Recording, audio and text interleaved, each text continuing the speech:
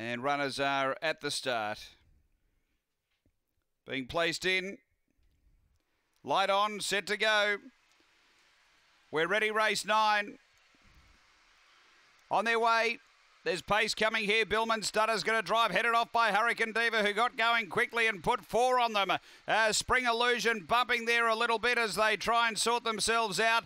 Behind those came Kenya Thunder, just in front of it. Billman Stunner right at the back is Sweet Sapphire, along with Flaming Bubbles. But Hurricane Diva well clear. Spring Illusion to a clear second, but Hurricane Diva wins well. Spring Illusion second, third Billman Stunner, then Kenya Thunder, Sweet Sapphire and Flaming Bubbles. After the running of race number 9 and Too Good, number 8, Hurricane Diva. Vadim Roz began like a bomb, was out and across, and Too Good, number 8. It's 8-1-2-5.